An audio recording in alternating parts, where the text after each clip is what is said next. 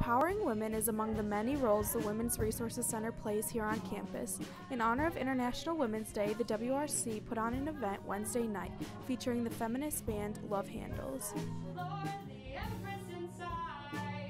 There's this narrow line that you have to walk, like a tightrope, and I would like to see the path that women can walk get much wider. Be Bold for Change is this year's International Women's Day theme. When we decide to be bold for change, we can make the world better for somebody else and probably many other people as well. Assistant Director at the WRC, Molly McClay, says she is hopeful that the future for women is bright.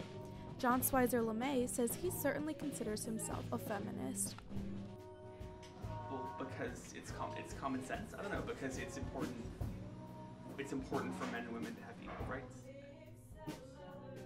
Ariel Gonzalez put this event together. She says she believes there are still many hurdles for women to overcome in order to achieve equal rights. That there's this belief that there's no need for feminism. I think that's one of the biggest things, is that there are still people who think that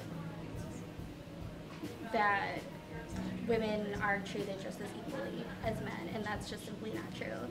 Gonzalez says she is glad the day is celebrated worldwide. It's something that brings the whole world a little closer together. Love Handles aims to amplify the voices of women that are not often heard in mainstream music. The band has a rotating crew, and anyone who identifies as a feminist is more than welcome to join. For more events honoring women this month, take a look at the WRC's website. Reporting for Off the Shelf and Online, I'm Angela Kerndl.